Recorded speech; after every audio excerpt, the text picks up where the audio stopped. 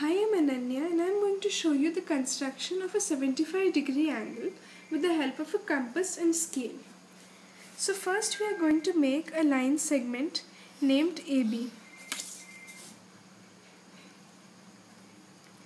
Now from point A, we'll put the tip of our rounder and make an arc intersecting line segment AB. This point of intersection can be called as C. Now we are going to make an arc without changing the radius. We'll put the point of our rounder on C and make an arc intersecting the previous arc. We can name this point as D. Now angle DAC is a 60-degree angle. Now we are going to now put the point of our rounder on D and make an arc.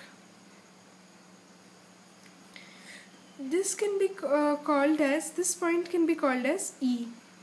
Now EAC is a 120-degree angle. Now what we are going to do is we are going to bisect angle EAD, which is 60 degrees. We can change the radius here. We'll make an arc with the point of our rounder on D, and without changing the radius we'll make another arc from E. These both arcs should intersect. This point of intersection can be called as F. Now we'll join F and A.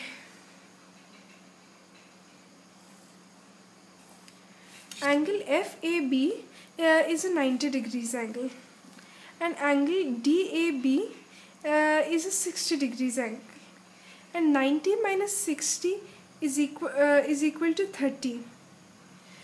So angle FAD is equal to 30 degrees.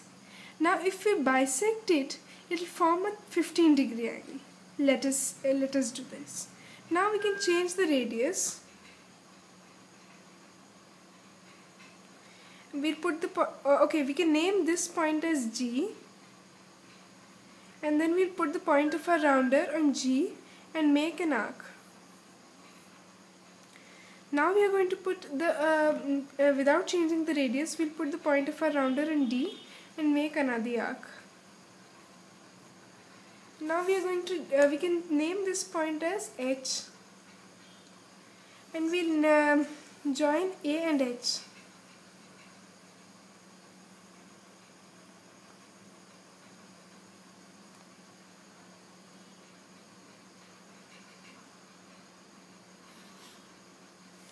Now HAD is a 15-degree angle, and DAC is a 60-degree angle.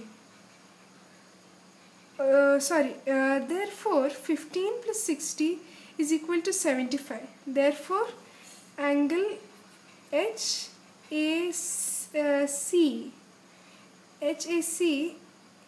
equal to 75 degrees. Thank you.